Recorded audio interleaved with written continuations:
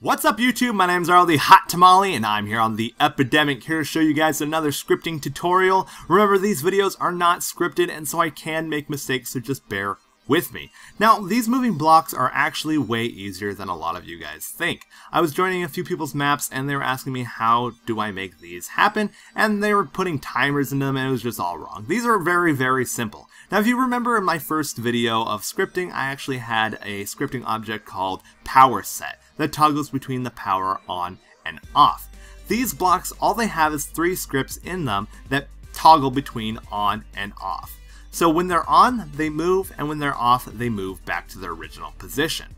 So we're going to go over here and I'm going to show you in depth exactly what I mean by this. So if I press X on this object, go to Object Properties and go to the very bottom, you'll see I have already my 3 scripts ready to go. Don't worry, I'm going to go through them one at a time. So script number 1. On timer, every 6 seconds, the action will happen. What is the action? Well, it is the power set. So what is going to happen is every 6 seconds, it's going to toggle between on and off. And I have the channel set to Delta. It should be on Charlie, but for the sake of it not moving, I just have it on Delta at the moment. Script number 2 is on power state. When it's being turned on, right here, see, state is on, the action is it's going to move downwards, or vertical negatively, so downwards.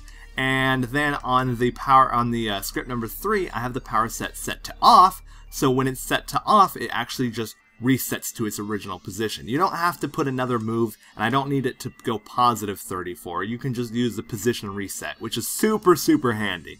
And then I have the time here, you can see, both at 3 seconds. That way the elevator is moving the same amount up and down in 3 seconds. So it goes down in 3 seconds and then back up in 3 seconds. Now I do have it repeat every 6 seconds, but what that's going to do is it actually will give me another 3 seconds of delay so you can actually get on it. So what I mean by that is when it's turned on, it counts down from 6 before it's going to turn off. Now this only takes 3 seconds for it to move, so that means you'll have 3 seconds for it to basically freeze for the Spartan to get on it. So if I set the channel to Charlie so it will actually work, and then when we watch it move downwards, and then once it's at the bottom, basically 3 seconds pass, and it will start going up.